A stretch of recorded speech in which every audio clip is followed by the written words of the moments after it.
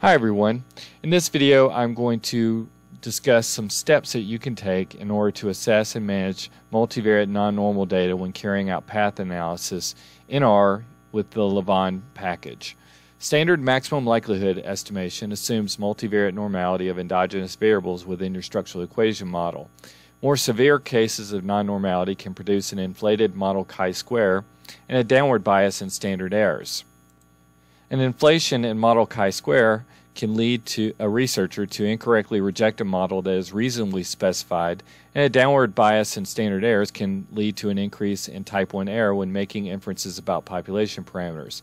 So in those cases where there is evidence of multivariate non-normality, you should consider possible correctives to reduce any potential biasing effects that the assumption violation may have on your solution. One possible approach to dealing with endogenous variables that fail to exhibit reasonable evidence of multivariate normality is to utilize the Sator-Bentler chi-square and any additional robust model fit statistics to evaluate the overall model fit, as well as robust standard errors when you're carrying out tests of model parameters. Another option might be to utilize Bootstrap procedures in order to evaluate overall model fit and to test the individual parameters within your model. So in this video I'm going to demonstrate both approaches using the Lavaan package in R. But before I do that, I'm actually going to start off by showing you how you can quickly obtain output that will help you to evaluate the multivariate normality assumption. Also, I do want to point out that this video is a continuation from a previous one on path analysis using Lavaan. So a link to that video, as well as a copy of the data in CSV format and this text file, will be made available underneath the video description. So it may be helpful to you to watch the previous video to understand where I'm picking up in this presentation. So the model that we are testing and that I reviewed in that previous video looks like this, where basically we have SES, mastery goals, and performance goals.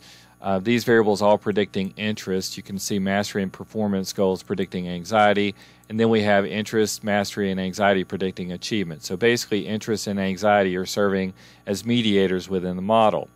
And I do want to note the distinction between exogenous variables and endogenous variables. So endogenous variables, which is what we're really concerned about when we're evaluating multivariate normality, are those variables that have arrows pointing to them within the model. So we're basically explaining variation in these variables as a function of variables upstream, so to speak. So you can see that we have three endogenous variables within our model, which are interest, anxiety, and achievement. So once you've downloaded your data, you can actually just use this code right here. I'm just going to copy it and paste it into R to read it in. And the data is actually already contained in my download folder. So the first thing you have to do, though, is make sure that you point R to the directory that contains your data. So I'm going to point this to downloads, click on OK. I'm going to paste this in and hit enter. And we'll take a quick look at the data too by using the structure function. So I'm just going to type in str and then inside parenthesis process data in parenthesis and enter. So you can see that we have our variables that we're going to be using, and then some of the variables are not going to be used in our demonstration. So the package that we're going to be using to evaluate multivariate normality for our endogenous variables is the MVN package, and so I'm going to use the library function to call that package up. So I'm just going to type in library and inside parenthesis MVN in parenthesis, and so it's ready to go. Now keep in mind that if you haven't already installed that package, you're going to need to do that first, and you can use that do that by using the install packages function.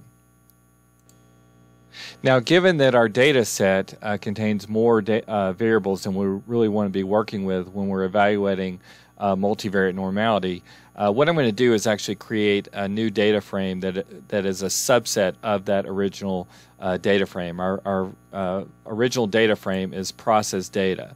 And what I really want to do is create a new data frame that contains the achieve variable, the interest variable, and the anxiety variable. Those are the endogenous variables within my model.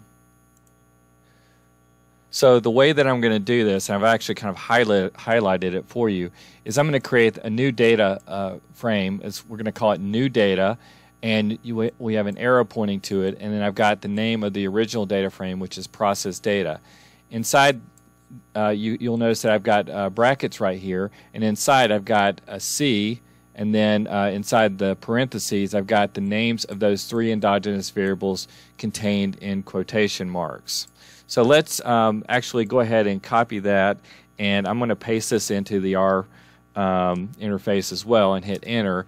And so now we can take a quick look at our new data frame. So I'm just going to use the structure function again, and I'm going to type in new data and hit enter, and there you go. So now you can see it says data frame, and it's got those 3 variables in there. So now I'm ready to use the MVN package in order to look at multivariate normality.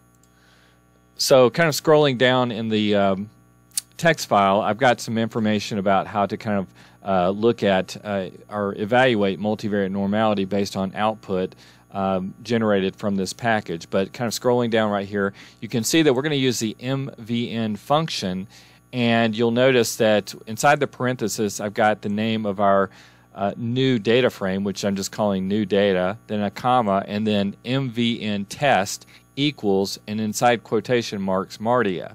So I'm actually just going to copy this and paste it in and hit enter, and so now you can see that we have multivariate test results. So you'll notice that up here we've got Mardia skewness and p-value, and then result basically indicating whether or not there's a deviation from multivariate normality. And so with Mardia skewness, you can see the result, it says yes, and that's basically indicating that the data appears to be consistent with multivariate normality with respect to skewness. When we're looking at Mardia kurtosis right here, you can see there's a p-value, it's 0.049, and so basically anything less than 0.05 would be deemed as indicating a deviation from multivariate normality, and so you can see right here the result is no. So we have evidence of deviation from multivariate normality with respect to kurtosis. And then this next line right here, line 3, this is basically taking sort of a joint result from those 2 previous tests, and so the conclusion would be that we have evidence that the data is not consistent with multivariate normality. Now down below you can also see that we have univariate tests for normality. So you have Shapiro-Wilk for the achieved variable, and right here it says yes. So basically this is indicating that the achieved variable appears consistent with univariate normality, whereas the Shapiro-Wilk test for the interest variable, we have a no right here, and that's because our p-value is less than 0.001. And that's indicating a deviation from normality with respect to the interest variable. And then for anxiety, we have the same sort of situation right here, where we have evidence of a deviation from normality. Now there are a couple of graphical approaches in here as well. You'll notice that using the same function, and then there's new data again, and I'm going to generate a multivariate plot, basically a QQ plot. So you'll see it says multivariate plot, capital P right there, and that's equal to QQ, and that's enclosed in quotation marks. So let's take a quick look and see what this appears as. So there you go, there's our QQ plot, and you can see right here that basically what we're looking for is the data to fall along this regression line right here, and you can see that the data is really kind of departing up here. So that would be some evidence again of non-normality.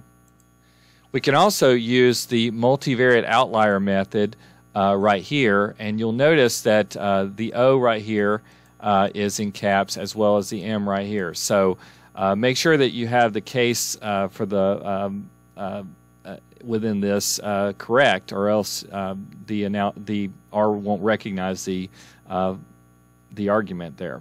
So you'll see it says equals, and inside quotation marks quan. So that's just basically for quantile. So I'm going to copy this, and I'm going to paste this in as well and hit enter. And so this is what it's going to look like. And so you can see that these are all cases that would be deemed as potential multivariate outliers. Now, it's also possible to generate univariate plots as well using the MVN function right here. In this case, I've got univariate plot with there's capital P right there, equals, and inside quotation marks, histogram, and then the next one is a box plot. So I'll just kind of copy this one for the histogram and enter it. And so now you can see that we have histograms that are given. And I can also change this as well. I'll just change this to box so you can see what that looks like. And so now you can see a box plot showing up for our 3 variables. So in general, it looks like there's some evidence for multivariate normality for our endogenous variables. So we can still basically specify our model in the same way that we did in our previous video. So this is just a rehash of all the code that I went over in that earlier video. But then when it comes to fitting the model, we have to take into account the non-normality for those endogenous variables. So we do that when we're running our analysis using the Lavaan function. So up here, just really quickly, going back to our syntax, I've created an object that's called model that contains the specification for the model, or all the specifications for the model, and what parameters that we're estimating and so forth. So when we're running our model, you'll notice I'm creating an object down here, fit, which is going to contain our output. And so looking at our syntax right here, you'll see I have fit, basically an arrow pointing to it, which is just a less-than sign, and then a hyphen. Then I'm using the Lavaan function right here. Inside the parenthesis, I've got model, which is what I just kind of went over right up here. This is containing our model specification, comma data, and then you'll notice that I've got process data. So that's the original data frame that I'm using that contains both our endogenous and exogenous variables.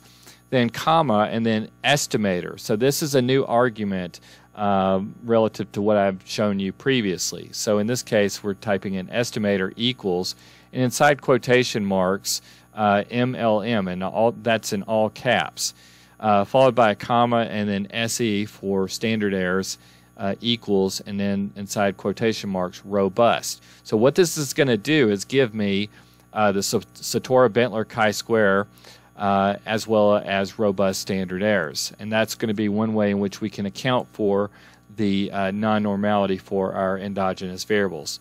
So I'm going to copy that, paste it in right here, and hit enter. And so now let's just take a quick look. So we'll type in summary and then fit. So and then I'll also type in fit dot measures equals true, and then hit enter so that we can get all of our output. So scrolling up here, you'll notice that it says scaling correction factor for the Satora-Bentler correction. So basically this is it right here. And basically this is the Satora-Bentler chi-square value, and there's the degrees of freedom, and then there's our p-value. The original maximum likelihood estimation without the correction for non-normality, that's the chi-square value, degrees of freedom, and then the p-value. As you're scrolling down, you'll also notice that we have the comparative fit index. So this is from the original model, and then this is a robust comparative fit index. So you'll notice under the robust column, that's it right there. There's a Tucker-Lewis index right here, and that value. Now down here, you'll also see another robust comparative fit index and a robust Tucker-Lewis index. So that's what these values are right here. And in an interesting article by Savali from 2018, that author recommends the use of the robust comparative fit index and the robust Tucker-Lewis index, and also the robust RMSEA. So kind of going back here, and so that they're basically arguing in favor of this and this, as opposed to the other robust versions. And then scrolling down, you'll see we have the RMSEA right here, and then a robust version as well. But then again, Savali is really basically arguing for the use of this robust RMSEA, and there's the value right there, along with the 90% confidence interval. As you scroll down a little bit further, you'll notice that it says right here standard errors, and it's set at robust .sem right there. So these standard errors for all of the parameter estimates are adjusted for basically the non-normality. So these are all robust standard errors. So then that makes our test statistics and p-values, we can have more confidence in those as opposed to before, when we would not have adjusted for that by using the standard maximum likelihood estimates. Now, as I said before, another option that you can use when dealing with multivariate non-normality is to utilize Bootstrap. So we're going to generate the Bollenstein Bootstrap results, as well as be able to test individual model parameters using Bootstrap standard errors. So to do this, we're going to still basically keep pretty much the same structure for this part of where we're actually generating our output using the Lavaan function. But now, instead of what we did before, where we had estimator equals MLM and then SE, the standard errors is set to robust, here I'm typing in test equals, and inside quotation marks, Bollen.Stein, and then for the standard error we're using Bootstrap, so that's in quotation marks as well. So I'm going to copy this and paste it in as well and hit enter, and it takes a few seconds because it's actually performing the Bootstrap procedure, and so it basically is going to generate 1,000 Bootstrap samples.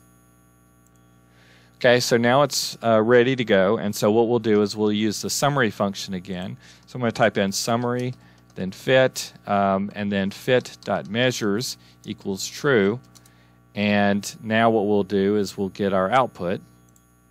So here it is, and kind of scrolling up right here, you'll notice that it's got p-value for the Bollenstein Bootstrap, and you can see that we have an indication of statistical significance. So that would be basically an indication that the model is not fitting the data well. So if the Bollenstein Bootstrap result is statistically significant, then that would be an indication of poor model fit. As you scroll down, you'll see that we have a lot of the same fit indices that we discussed before, but you'll notice that there aren't any of those robust test statistics that we were talking about in the previous demonstration. As we scroll down, you can also see for the standard errors right here, it says number of Bootstrap draws. The default is 1,000. And so all of these standard errors right here are based on Bootstrap procedure. So basically, as you can see, all the z values and p values, this is just basically allowing us to test the statistical significance for the parameters within the model. And again, those test results are designed, or rather are adjusted, for the presence of non-normality. One other thing to note too is that if you want confidence intervals for the parameter estimates, you can also get those as well. Basically what we can do is type in parameter estimates with a capital E in there, and then we'll just type inside the parenthesis fit, and so now these confidence intervals right here, these are also based on the Bootstrap results.